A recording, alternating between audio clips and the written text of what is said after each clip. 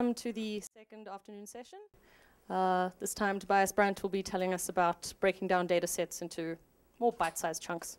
Thanks. Good. Thank you. Hi everyone. Thanks for coming to my talk. I'm going to be talking about the split apply combined pattern in data science and Python. If you don't know what that is, hopefully by the end of the talk you will. But just before we start, can I just get a show of hands? How many people here use Python to process data? Okay, great. Cool.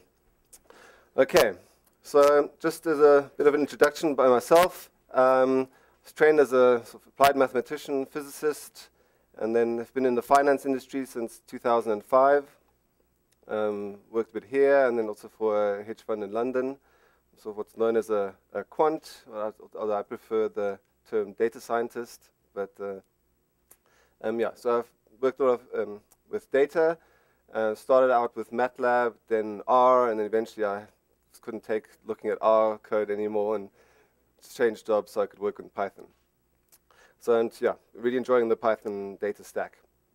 I work for a company called Argon Asset Management. We're a black-owned and black-managed investment management firm based in Cape Town.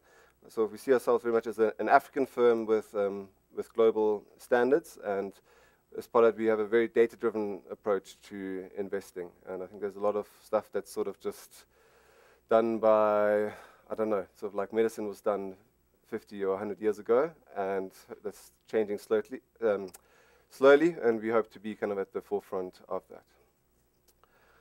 Okay, so we're looking at data. So for this talk, I'm going to be using a data set as a sort of running example. And for that data set, I've picked the GitHub archive data set, which is GitHub makes available all their public API access calls.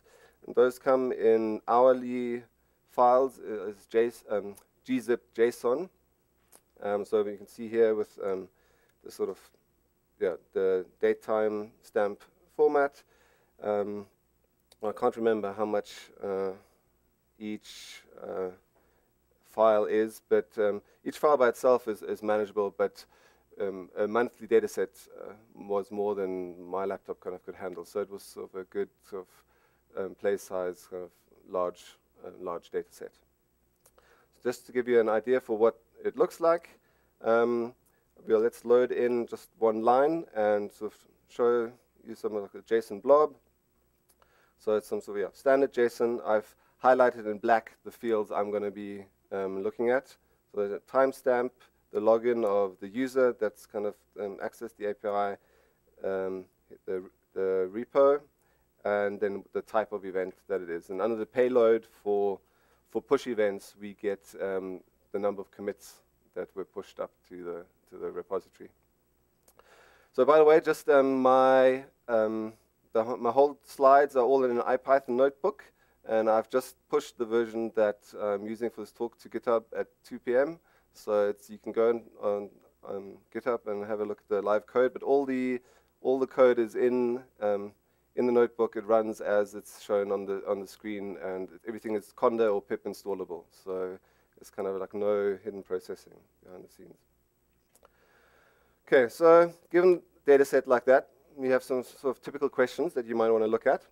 How many repositories are created in a particular time interval? Which repositories get the most commits? Where we get the most pull requests? Which languages are popular on GitHub? So I'll just pick two very simple examples to have sort of short code snippets that fit nicely on slides. So the first one is, let's say, how many repositories are created? So one of the event types is a create event. So you can do this very simply in Python. By the way, events is an object list. Where is it? Here, I loaded this here with this list comprehension from the file. So it's just parsed JSON into Python data structures. So it's a list of dicts. So I'll be using that in memory data structure for the rest of the talk. Okay, so we want to count the number of repos created, set up a counter, we go through each event, and every time we look at the event type, every time we hit a creation event, we increment a counter by one. pretty simple. So we run that, and in this particular file, I'm looking at 3,516 events. Then maybe something that's a little bit more complicated is, well, how many commits are pushed to each repository over each time interval? So again, we loop through our events. This time we look for push events. Then we extract the repository name, and the payload size is the number of commits. And then we update a dict. So we use a dict to keep track of the different repositories in memory, and then obviously depending on which repo we got, we increment the correct counter in the dict. Again, very simple. So we get counts for all the different repos, and then just to keep it manageable, I just print the top 5. So you see some of them, there seem to be some sort of mirrors. I don't know who would commit that many commits per per hour, but maybe people are just using GitHub for backup or something. I haven't interrogated the data too much for sanity. I'm just assuming that kind of everything is fine. Okay, so yeah, so that's possibly like quite a sort of standard workflow, and I argue this fits into what's kind of now become known as the split apply combine pattern, which is really kind of a take of MapReduce, kind of maybe a slightly more general form of MapReduce. And I mean, that was introduced, I think the term split apply combine was introduced by Hadley Wickham in a paper in a Journal of Statistical Software in, when was it, 2011. Obviously, the sort of idea had been around for quite a while, but I think no one had sort of given it a name as such. And since then, it's kind of seems sort of cropping up everywhere. So it's got its own tag on Stack Overflow. The pandas documentation has a dedicated page. The PyTools package has a dedicated section to split apply combine. The Blaze documentation does. R has a multitude of packages that help you with split apply combine. And Julia, the Julia language, which is also kind of quite a sort of new, hot kind of data processing language, also has a whole section on split apply combine. So it's really kind of popping up everywhere, and it's kind of one of the basic workflows in processing large data sets. Okay, so what is the basic pattern? So as the name says, it's you generally have a big data set, then you split it by some sort of grouping variable. Then you apply some function on each of the groups independently, and then in the end you combine all the data back into some output data set that you're interested in. One of the key things here is the independence in the middle step, and that's kind of what makes this pattern powerful, is because each partition is processed independently, that opens it up for sort of embarrassingly parallel parallelization. So that's kind of why MapReduce and these things work, because once you've got everything split into the groups, you can have as many nodes or cores as you want kind of processing each node, because each group is independent of the other groups. And just in terms of what steps you normally apply, I mean, the sort of simple steps are normally like some sort of aggregation, or also called a reduction, where we take a whole lot of records and we compute one single sort of summary number for those records. A transform, where the number of records are the same, but we just transform them in some way, maybe clean up some parse, some strings or something. Or filter, where we reduce the number of records to a smaller set that we're interested in. Okay, so looking at the second pattern, what were we doing here? Well, first thing we were doing is we were filtering by the push events. Then we were wanting to do things by each repository kind of independently. So that's really kind of the splitting step, actually. We were using a dictionary to track each repository independently. And then finally, we did a sum on each of the commits for each repository. So kind of, yeah, so that's kind of how this you would interpret that sort of piece of code in terms of the pattern. Now, by recognizing the pattern, we can get rid of a lot of the boilerplate code. So if you saw my two examples that I have, both of them had some sort of counter that you initialized outside of the loop. Then you have a loop, then you do stuff inside the loop, and then you sort of look at what you want outside. And by recognizing the pattern in different forms, you get to just focus on the, the interesting bit in the middle and have a lot of the boilerplate code taken care of for you. So my preferred tool for using that is Pandas, which stands for Python Data Analysis Library. And how many people here are not familiar with Pandas? Okay, so I'll say a few things. It makes a couple of contributions, but I'd say the main contribution is that it provides the data frame data structure. And that's really kind of what came from R, and I think why I used to find myself programming in R, because it's a really useful tool to have. And data frames, to sort of say very simply, I think of them as basic databases in memory. If you have a large array, array normally has to be homogeneous data, so it has to be all of the same D type. Whereas a data frame allows each column to be of different data types. So you can have a string column, you have a date column, you have some counts, some floats. So it's really like an in-memory representation of databases or spreadsheets even, as we sort of heard in the keynote this morning. People still use spreadsheets everywhere. So being able to easily load those into Python is very useful. And then you can do some nice things with labels, so you don't have to refer things by row number. You can kind of label the rows with something that makes sense, like a name or a date or a combination of name and date. So you can easily skip to the rows that you're interested in. And Pandas also introduces this hierarchical indexing, which is kind of when you have a tuple indexing each row. And with that, you can actually represent highly dimensional data sets, like a database, if you think about database normalization. So it's really quite general what you can do with this. So here's some code that takes all of those events and parses them into a data frame. Basically, we just data frame has this from records constructor, which just expects sort of a list of tuples. So here I have this make record function, which takes one of the JSON blobs and turns it into a tuple, and then I pull that into a data frame. And then when you display it on the screen here, you can see that Pandas very nicely formats the table for us. And it's even got some magic that in IPython notebooks, it formats them as HTML tables, so they kind of look good. So this is great. So this is kind of my first step in my data workflow. Pull the data into a data frame, and then have a look at the first couple of rows to see what does the data look like. Kind of. Once we're ready for working with it, now we've got this this data structure df, which is sort of the common term for data frame. We've got our instance variable. Now we can start working with it. So let's look at our first question, counting the number of create events. So what happens here is we can create a filter with this df.type equals create event, and then we can subset the original data set with the filter. So the filter produces an array of true-false values, a vector of true-false values, and then the indexing into the table or the data frame just selects the ones where condition evaluated to true. So we can see here that now we've only got the create events left. So now all that remains to be done is to find out how many of them are. So we just call length on the remaining.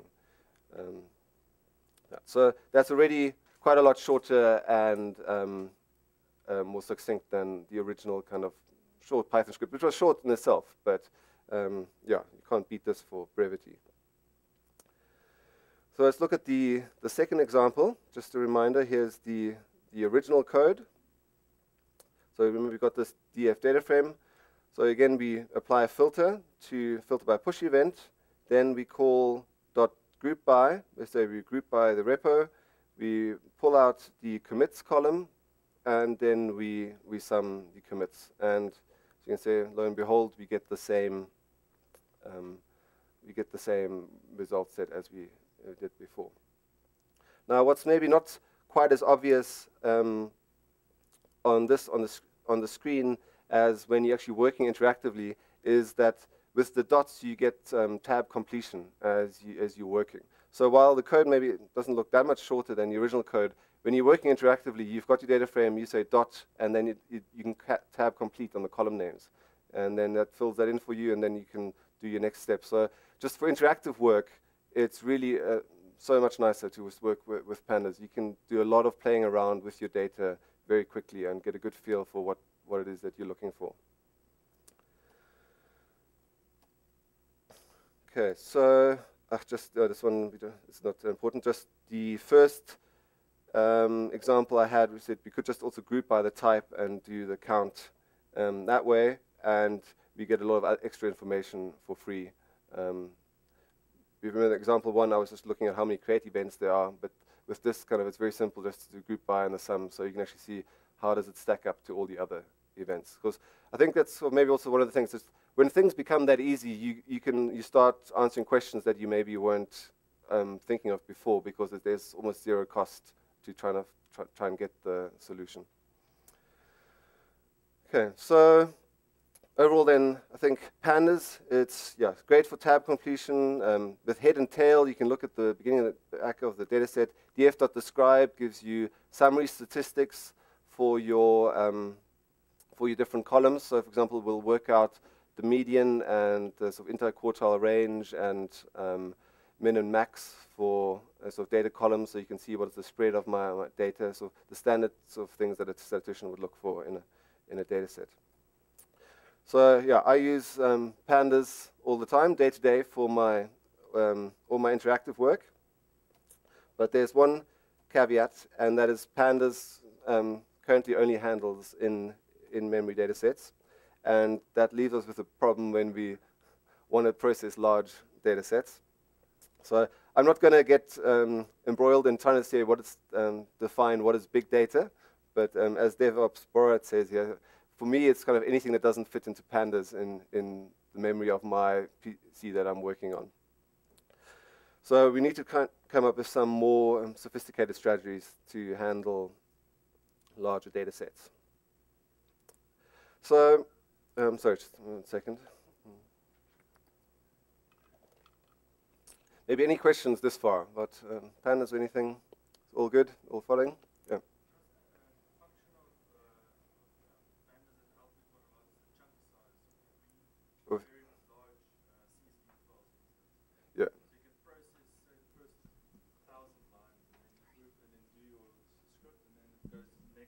Yeah.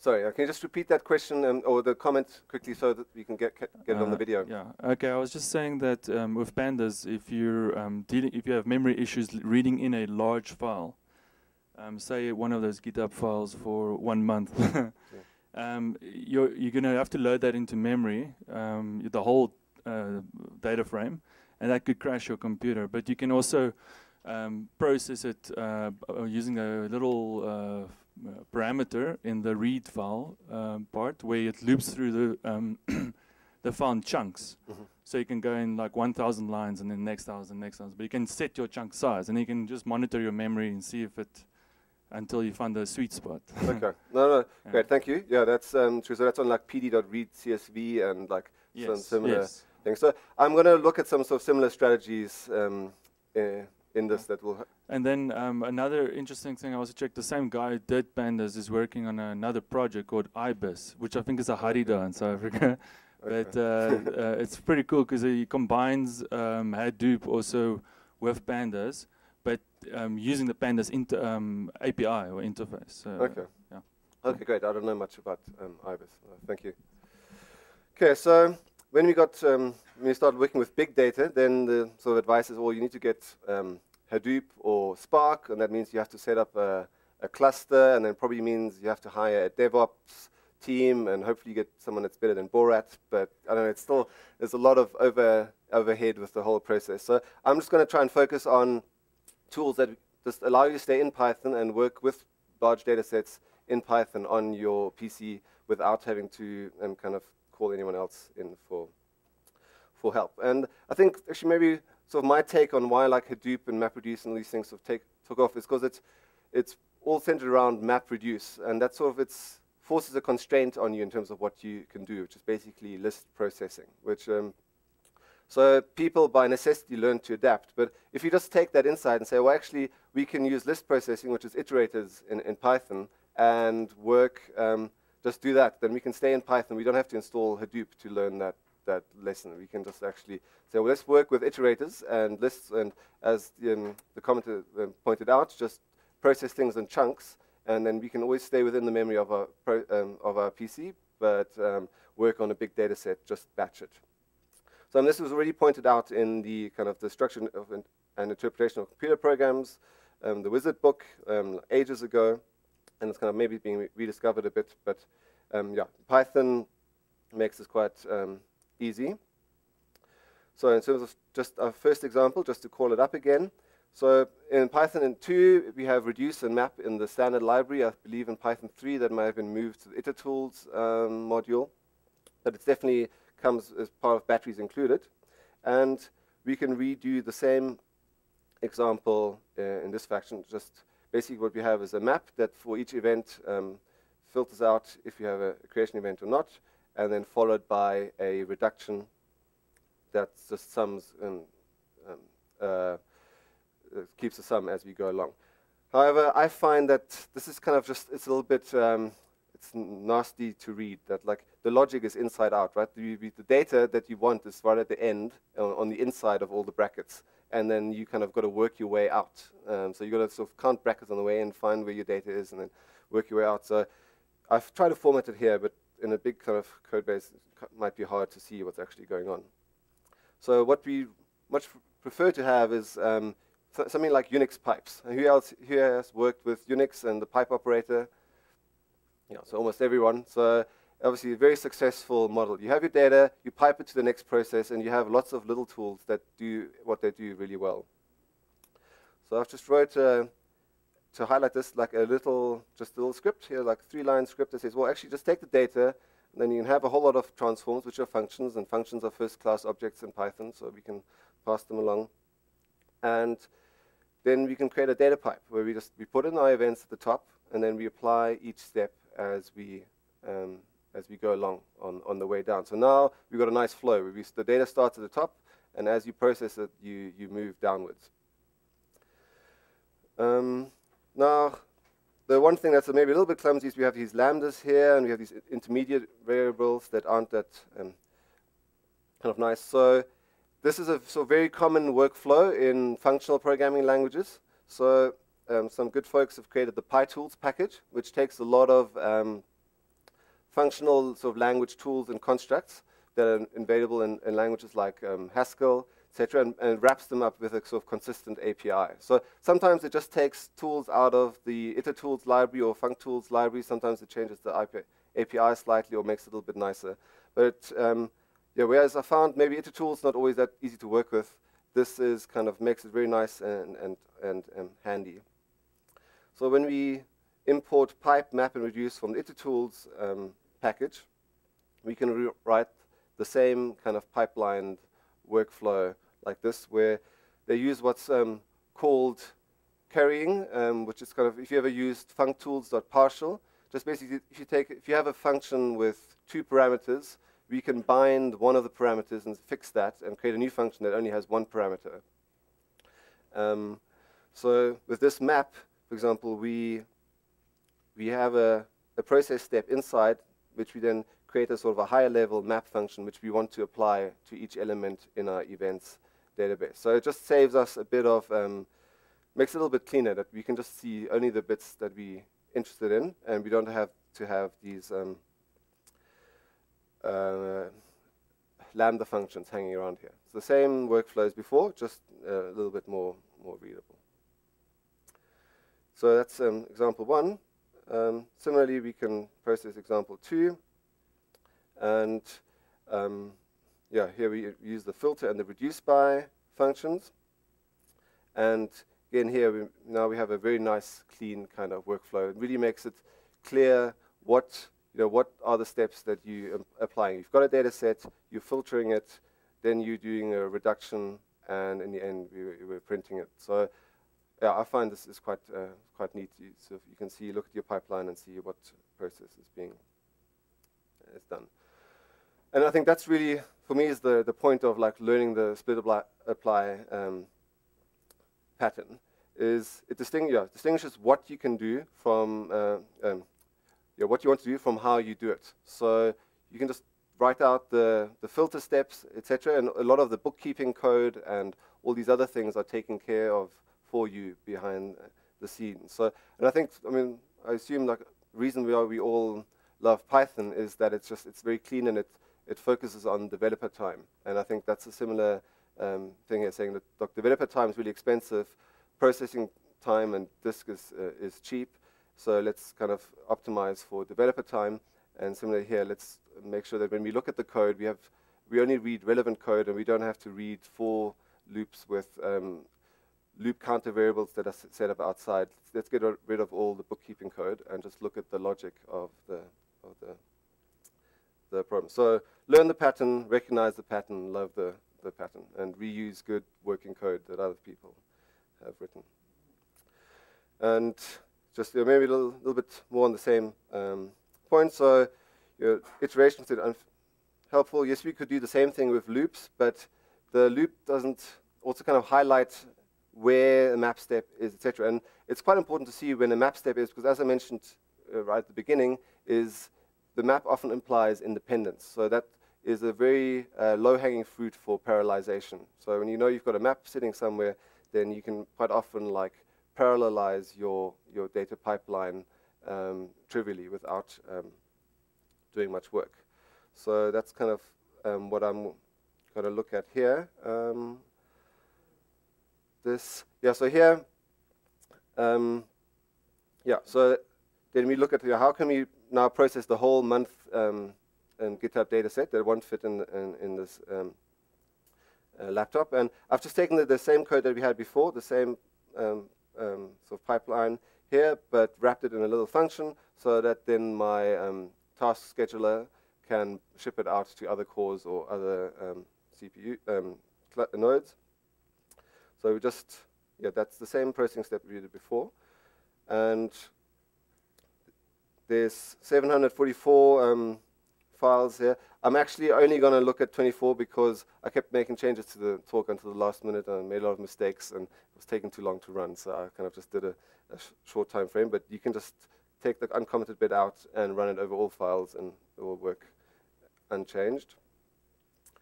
So here we run the same thing on one core, just using the built-in map function. And so it takes 22 seconds. And here I've done the same thing. And the only thing I've changed is I've started an IPython cluster in the background. And I'm using the IPython map sync, which is a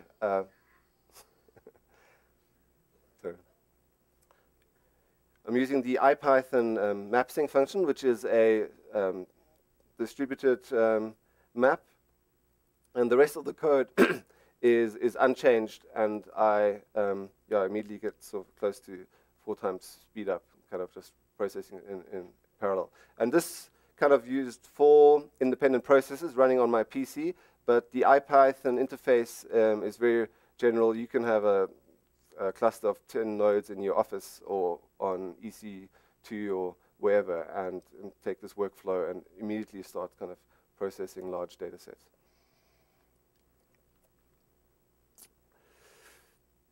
Okay, then just one final section. I won't spend too much time on this. So there's the sort of bleeding edge at the moment. Some really exciting new tools coming out, Blaze and Dask. Blaze, I got to work in time for the presentation, so I'll show you that quickly. Dask, I couldn't quite get to work yet, and it's very new, but looks very promising. So with Blaze, remember Blaze borrows a lot of the API from pandas. So here's our pandas example. And then here we recreate the same thing with Blaze. Now, with Blaze, the idea is that actually the pattern is so general that it abstracts the computation from actually doing the computation. So we express the computation as an expression tree, and we say actually what I have here is a symbol, which is kind of stands for a table or like a record of these data types. And then I want to do this operation. I want to do this filter on push events. Then they have a function by, which is the same as group by in pandas. Say, well, take my push events and group by repo. and then take the commits and sum those. And then finally, just sort and give me the top 5. Now, all that does is expresses a computation, and it builds up a symbolic representation of that computation. It actually does no computation. And then you can tell it to run that computation against a backend. So here, I say, well, take a compute, and I take that computation, and I run against my data frame, and then it knows which pandas API calls to use to run that computation using pandas, and it will run on your PC. But the same things you could use, use a database in the background, and so here I try to just move the data into a SQLite database, and I'm not sure why I'm showing this because it didn't work, but the examples on the website use Postgres, and those all seem to work fine. And I'm sure they'll be working on like kind of Hadoop or PySpark backends either. So I think the idea in the future is build your expression in Blaze, test it on pandas locally, and then when you're ready to like run it on a big data set, then you can run it against your Spark cluster with resilient distributed data sets and have all the kind of guarantees about kind of the resilience and against node failures, etc., that you get built in. But yeah, you get one workflow. We skip Castro. Sorry, let's go up here. Okay, so bottom line is keep calm, analyze big data in Python. Great, and thank you. Yeah, that's kind of all this. I'm Synth on GitHub. The talk is up on GitHub as an IPython notebook. You can view the slides on NBViewer. And yeah, if you are interested in the these data science tools and to work on some real problems, we are hiring in Cape Town. So come chat to me afterwards. Okay. Thank you very much.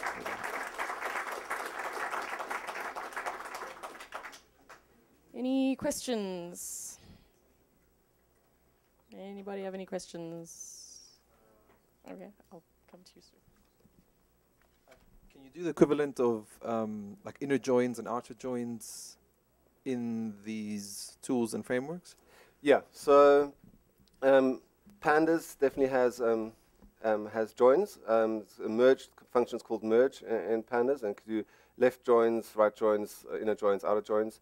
And they definitely a lot faster than R. I don't know how it's, it's quite fast. I mean, most of that code is Python optimized, and it runs pretty near as fast as you can go. So there's no sort of Python overhead there.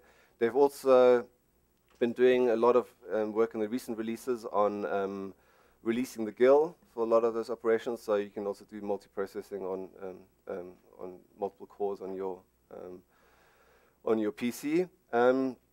PyTools is quite careful in documentation to show which some of the operations are kind of materialize everything up front, so build a dict or something. So those aren't always kind of that efficient. So they can do joins, and they say if you want to do a large data join, they have a sort of a left join that's streaming. So I think the left data set has to be fixed, and then you can stream through the right data set. So so you can join in something quite large. So, but the documentation is quite good, and they tell you what the kind of memory kind of needs are for those.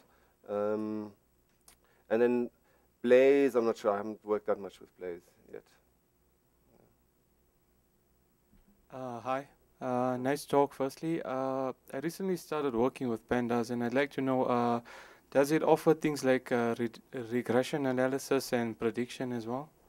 Yeah, so it does. So it definitely used to have an ordinary least squares method built in for regression, but I think I haven't followed that much recently, but the stats models package is building on a lot of those things, and the stats models package uses Pandas as their kind of core API layer. So if it's not in Pandas, it probably will be in stats models, and that will use Pandas. So there was an OLS function that used to be in Pandas. I don't know if it's still there or if maybe they're moving it out and cleaning up the API. It's probably still there.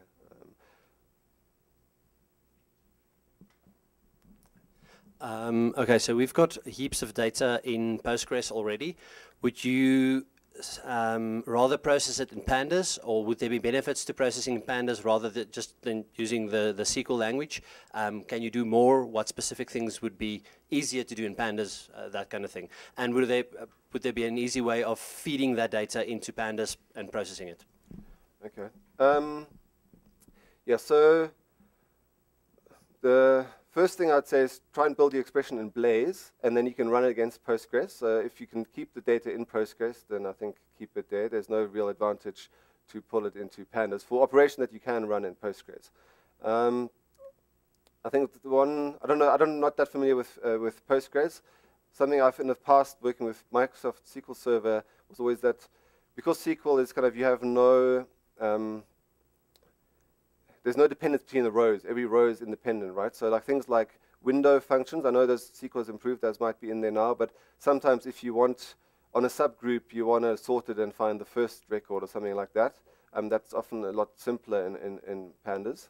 Or if you want to do something incremental, like a cumulative sum, for example, that might be hard in Postgres, I'm not sure. But those things, and yeah, so Dask, Dask is really, no, I'm very excited about Dask once I get to work it properly.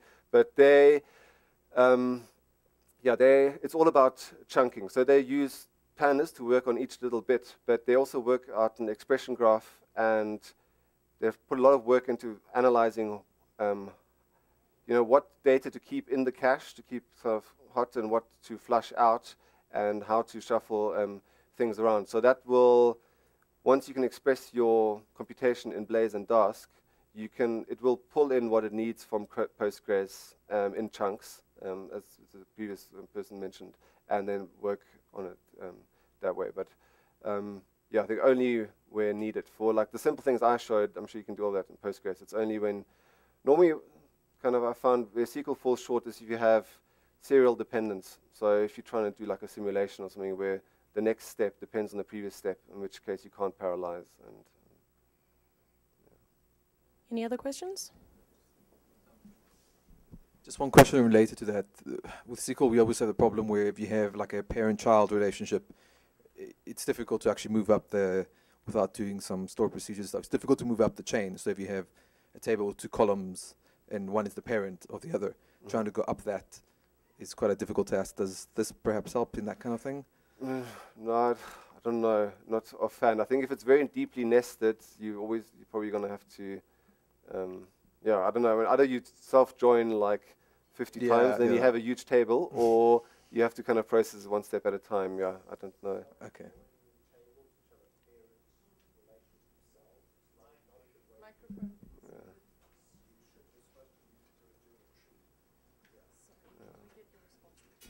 Sorry, that kind of data structure where you have a relational database, a table, which has a self-referential parent relationship to itself.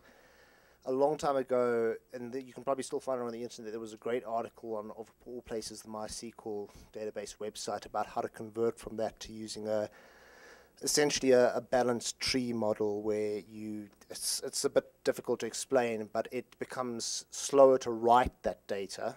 But since generally you're more often reading data than writing it, the reading becomes a hell of a lot faster.